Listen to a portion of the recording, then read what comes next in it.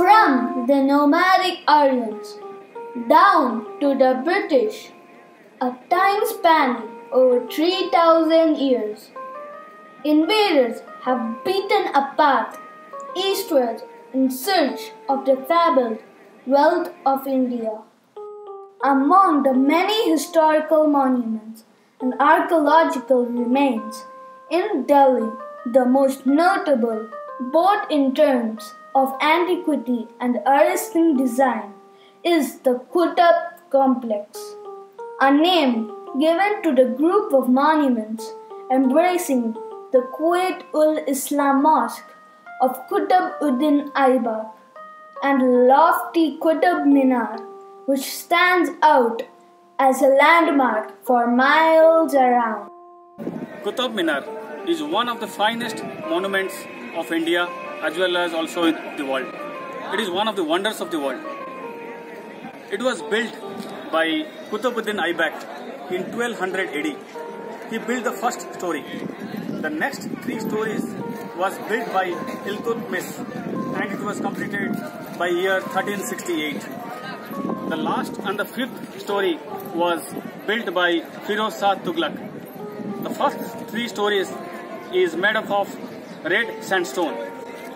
The last 2 stories are made up of marble and sandstone.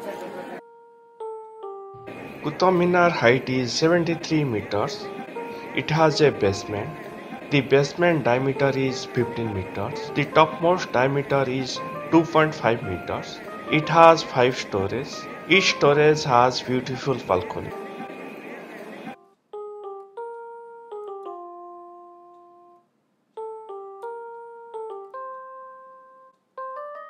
Qutb Aibak is the founder of Delhi Sultanate in around 1199 AD.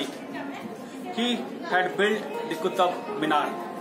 At the base of this Qutb Minar is the mosque called as Quwwat-ul-Islam Mosque. This mosque is the first mosque to be built in India.